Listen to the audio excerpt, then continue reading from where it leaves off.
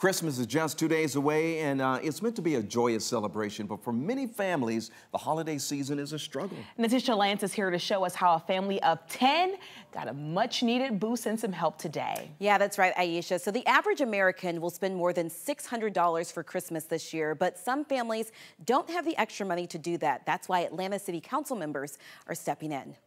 The kids, they're excited, don't know what to do. A family of 10, once homeless, touched by the holiday spirit. It's just been a big blessing. It's a big weight off our shoulders. Atlanta City Council members Andrea Boone and Andre Dickens played Santa and Mrs. Claus, taking the Stinson family on a bit of a shopping spree at Walmart. Every child helped fill carts with goodies for the year: clothes, shoes, and of course, toys. It's a blessing because we have 9 kids and we won't be able to get none of this without the help of those. 49% of Georgia's children live in low-income families. That's according to the National Center for Children in Poverty. Boone and Dickens grew up in the same community where the Stinsons currently live.